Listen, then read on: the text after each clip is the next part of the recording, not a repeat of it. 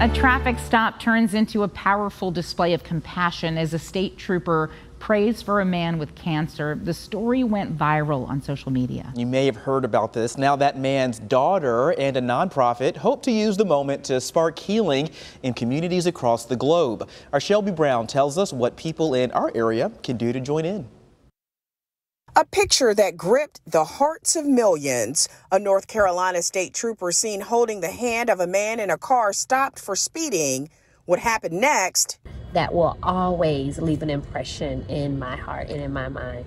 Dr. Ashley Wilkerson and her family members were heading home from Duke University Hospital with her father, Deacon Anthony Geddes, who was battling stage 4 colon cancer.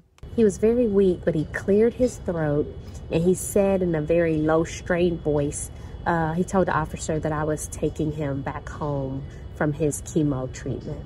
Yes, I did relate to him in that manner.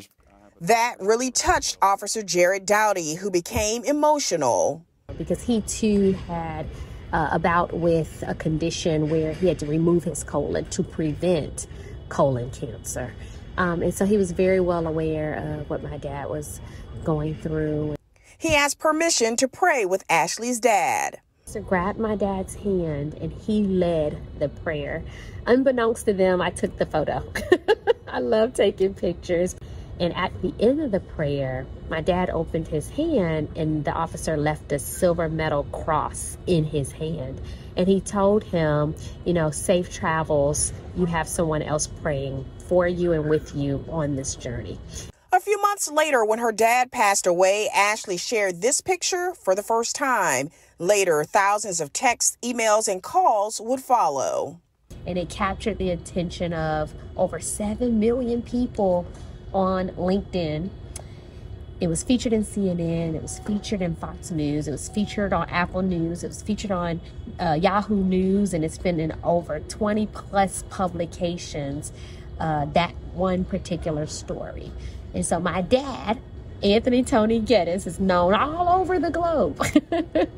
To her, the picture represents my dad's strong faith.